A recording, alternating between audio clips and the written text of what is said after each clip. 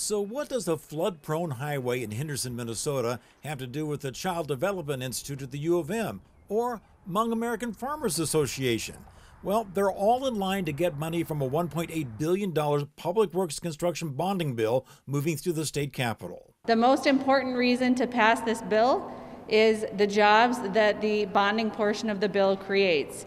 But every portion of this bill is essential to economic recovery in COVID-19. The bill also includes money for things like the 3rd Street Bridge in St. Paul and rail crossings and water treatment plants. This is not a 100% bill for anyone, but this is as good as it will get for the 6 Republicans who need to vote with us today.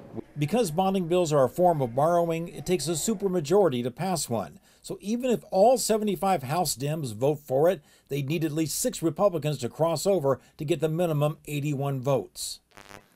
Representative Murphy, we appear to be having audio issues again. If you can hold on just a second, I will talk to the audio folks. The first hiccup today was a failing audio connection for Representative Mary Murphy, who was trying to present the bill from a remote location. Madam Speaker.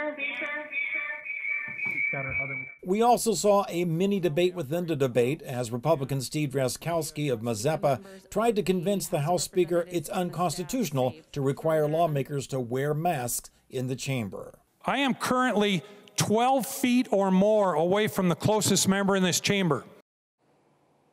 Now, right now, they haven't even got to a vote on the main part of the bill. They've spent most of the afternoon debating attempts by Republicans to amend the bills. One of the bonding bill amendments would require them to pay for the interest on the bonds by making budget cuts in other places, and that's something they've never done with any previous bonding bills. And of course, if this passes the House arena, then it goes over to the Senate for a more fun debate tonight. So we'll see if this really happens. Back to you. So, John, it could be a real late night, do we think?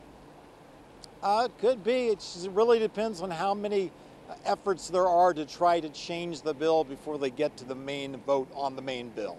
All right, grab some coffee. We'll talk to you later. Thank you, John.